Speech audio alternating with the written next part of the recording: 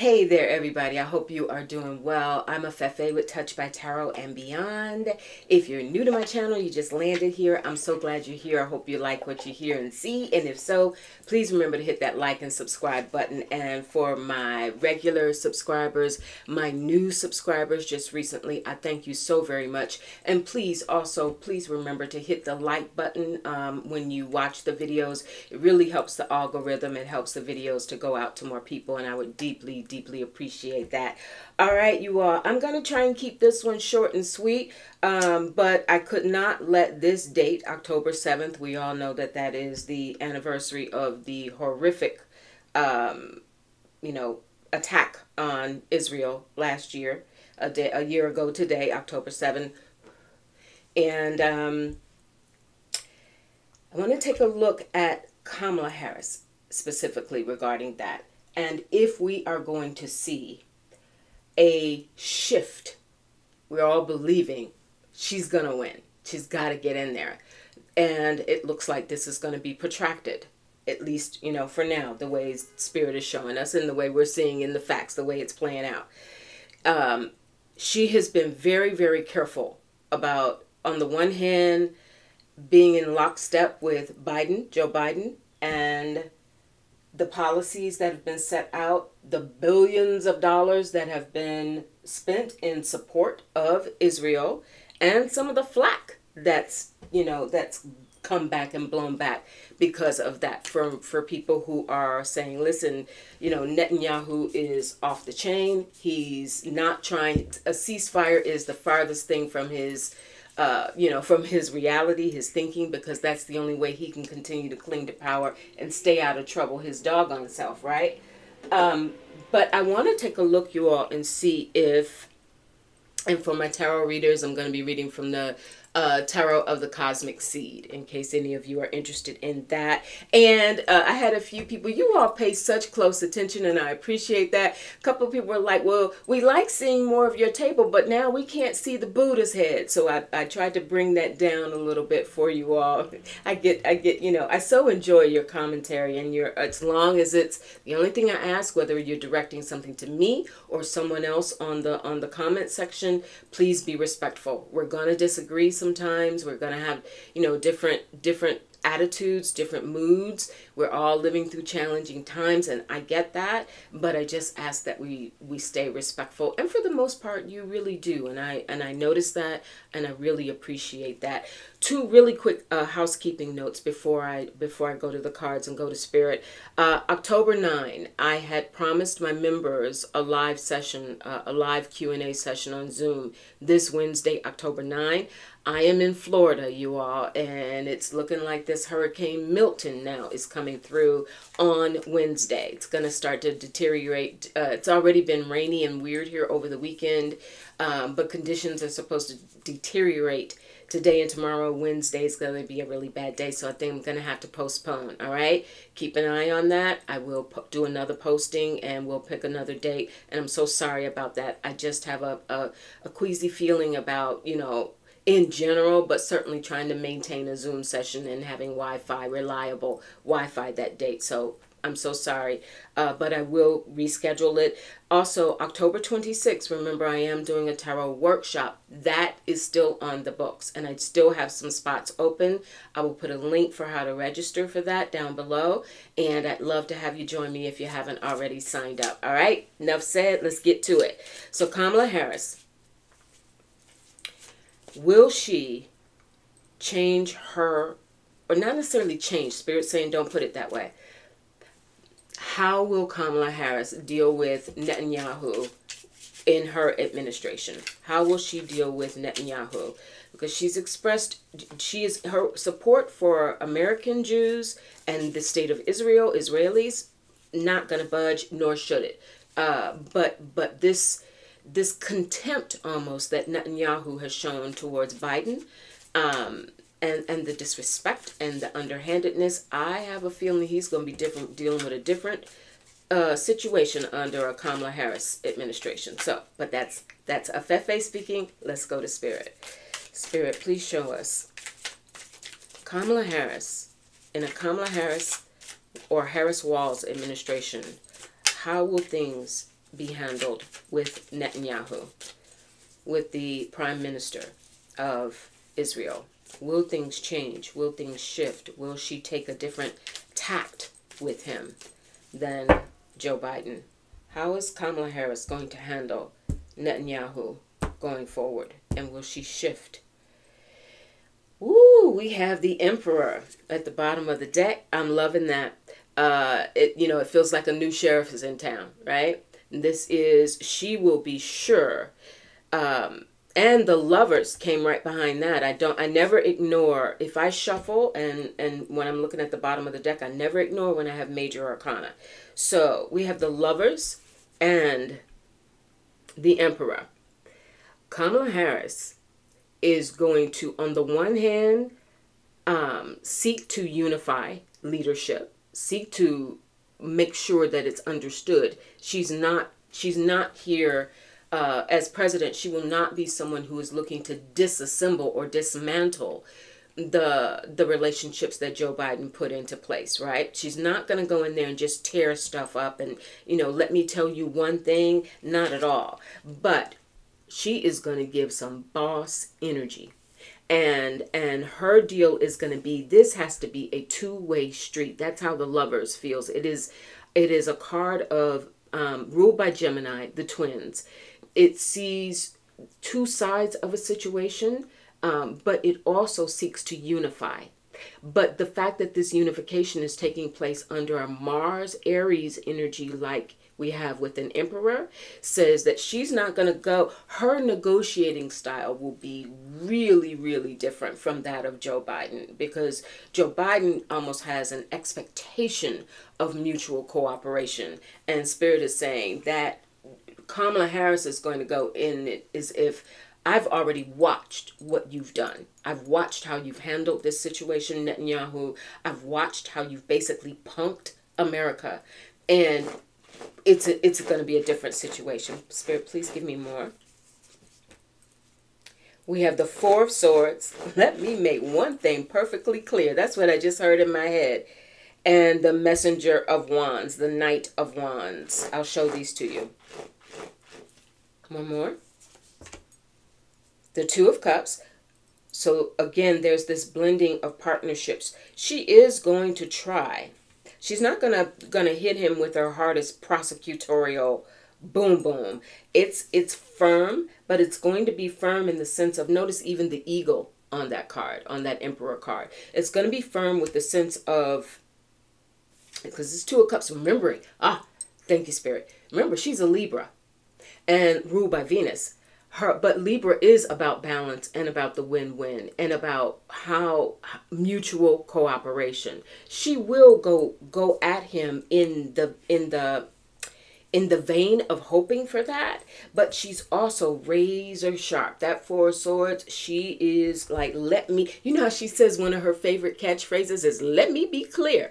Let me be clear. That's what the Four of Swords is all about. It is about gaining clarity. And the Messenger of Wands, let me be clear.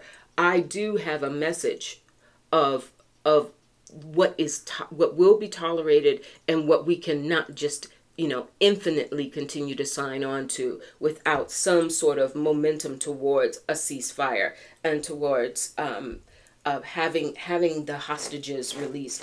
Down to what, 97 now that we know of, that we hope are still alive. Hearts go out to the families of those who are still, can you imagine, a year into this? And we have the Chariot. And I love this stance. Look, hands on the hips. That's going to be her. Chariot is ruled by Cancer. It is a very, on the one hand, it can be perceived as a very nurturing energy, water sign. But it's also no nonsense when it comes to loyalty and protecting who and what it loves. It is vociferously, adamant about making sure that home and hearth is looked after. So she is going to take a different stance with him. He's going to be resentful. Spirit, how will, that's what I'm getting, but let me check with Spirit. I felt resentment. How will Netanyahu treat Kamala Harris as president? How will he shift his actions from those of towards Joe Biden. Four of Pentacles, he's going to be like, this is what it is, and this is what it is, and this is what it is. More the same from him. He's almost going to make the mistake of being a little dismissive of her. Ten of Wands and the Four of Coins. See how that's a very, sitting very, this is my position and I'm not budging from it. And the Ten of Wands is taking on more and more and more, complete exhaustion, burnout. He's been feeling, Netanyahu has been feeling his Cheerios a little, lately because of the strikes, helping with the assistance of the United States and Europe, helping to deter those missiles. But it is taking a toll. It's taking a toll on him. It's taking a toll. He's no spring chicken either. And so there's that. He's not going to do anything different. In fact, he may even do a little more pushback with her because of the fact that she is a woman, and because of the fact that as someone who has gone extreme right, not Netanyahu, he's going to resent the fact that the American public chose democracy. All right, Spirit, let's finish this up a little bit. So how will, okay, they just told me to ask, I want to see how will the communication and the tone between American Israelis and Kamala Harris, a Kamala Harris administration. She's going to bring somebody in that cabinet. Is it Josh Shapiro? No. Is it? She's going to have somebody in her cabinet who is really going to help. Their primary function is going to be U.S.-Israel relations. And that might fall to a Secretary of State. I know many of us have had some question marks around Pete Buttigieg moving into that spot. He said that he's perfectly happy with transportation, but my gosh, with his skills, his talent, his language. Somebody said he speaks, 6 languages, maybe more, different languages. His ability, his whole style, his intellect, everything, his temperament. He has an amazing temperament to be on an international stage that way. But it has to be someone, Spirit. She going to deliberately place someone in her cabinet just for this whole thing.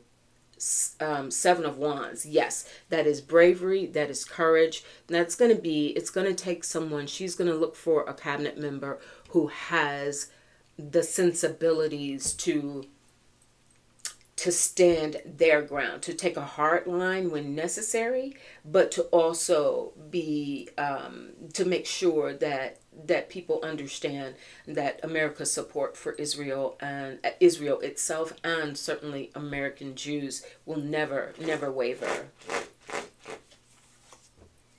There's that Messenger of Wands again. It's come up again. You saw me shuffle. This is going to be a hot topic. And a burning issue is what Spirit just said. A burning issue in her administration, because remember, by the time she gets into office, early 2025, this will be going on, potentially, if something doesn't happen between now and then, and I'm not feeling it, you all. I certainly will go to Spirit again and see where we are, but a ceasefire, it feels like right now, Netanyahu's gotten some, he's feeling himself, and he thinks that he can actually do this, like just take over, just take everybody down. We have the Two of Cups again. Interesting how repeat energies are coming, even though I shuffled. Let me shuffle some more. But Spirit makes no mistakes with those repeat. I think that in relation to who she chooses on her cabinet, this Two of Cups would indicate someone who she feels can ease the flow. She does not want a flow of communications, flow of dialogue. She does not want someone who's going to come in and bully their way or turn people off. She wants to keep access to Netanyahu at all. She wants the doors to stay open, but also in a way, it's a delicate dance, and she wants someone who will do that. And Spirit's just telling me, yes, I got it right. When I'm in a flow like that and I pull an ace, that's my guide saying, yes, we're on track with that. And notice it comes in fire. Ace of Wands. So she is going to seek a person on her cabinet. I am Spirit. Let's just ask Spirit. Is this Pete Buttigieg? Will she offer, at least offer, Pete Buttigieg Secretary of State? Will Pete Buttigieg Secretary of State? That's her. I always pull her as an Empress. Many other readers do as well. She gives off that Empress energy, the Venus energy of Empress. So yes, this is her. And I think, yes, she will want someone like him on that global stage with temperance. Yes, you all.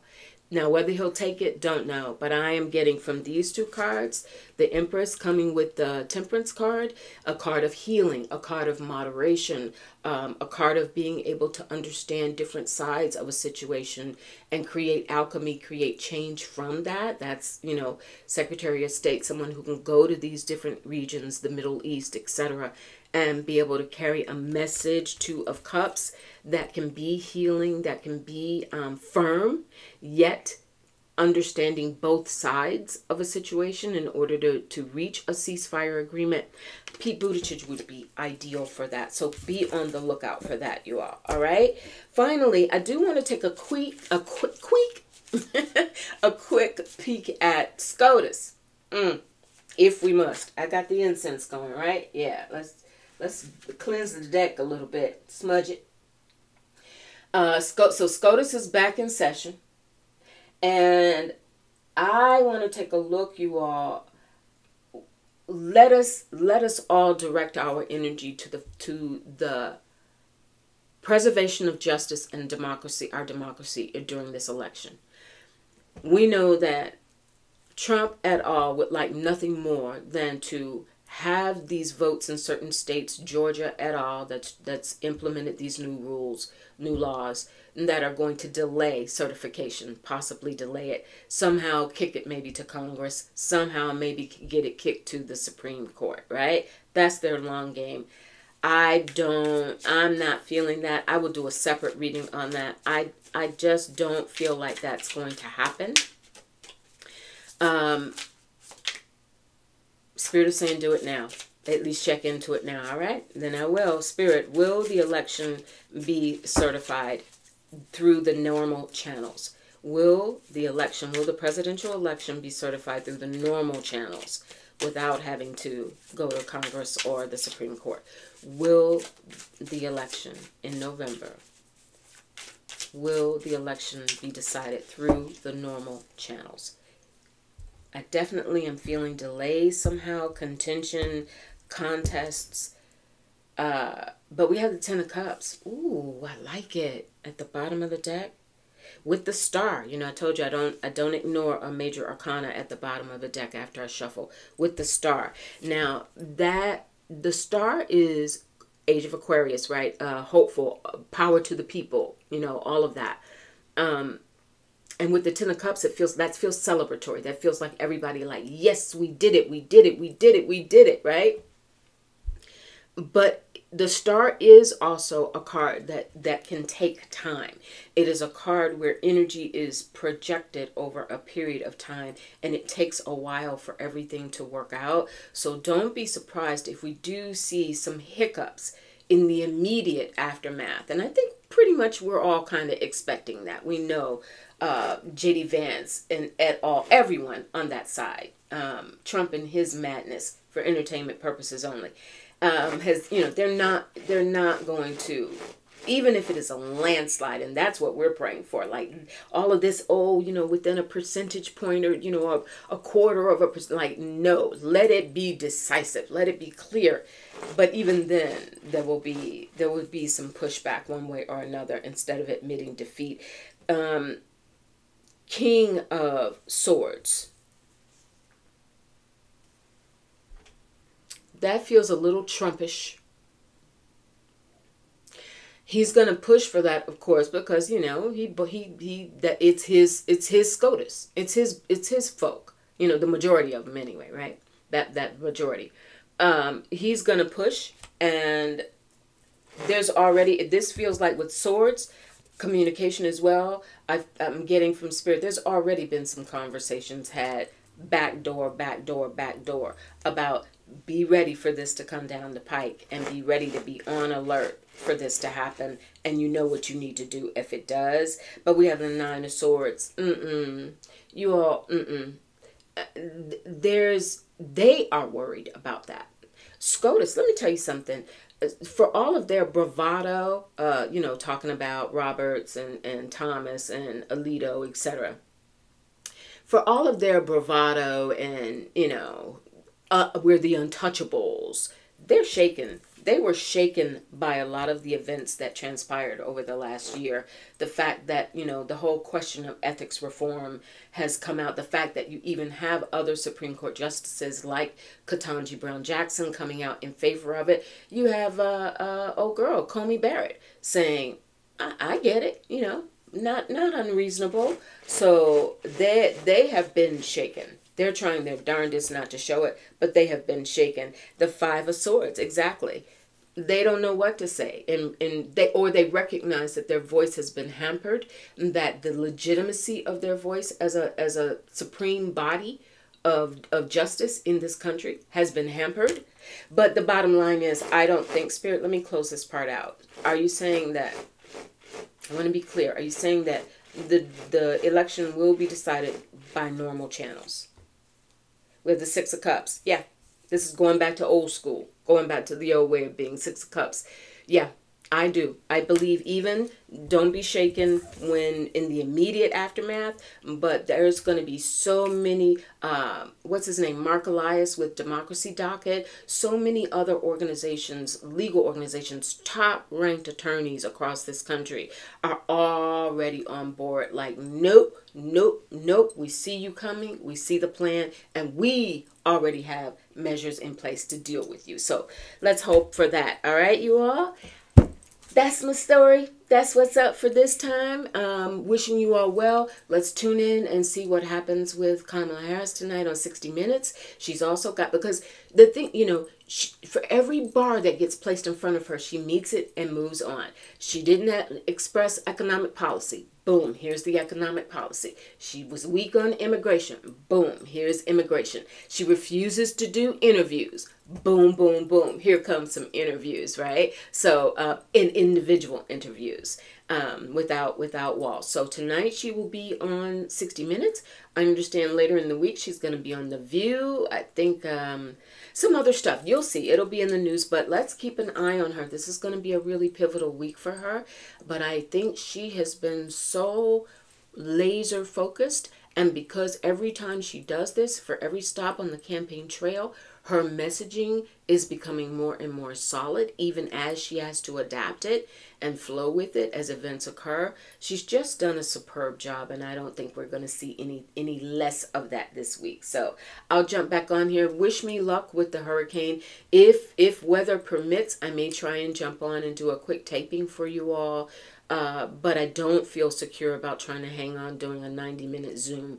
So again, members, please be patient with me. I will reschedule that we were going to do Wednesday night. I'll talk to you all real soon. Take care. Be good.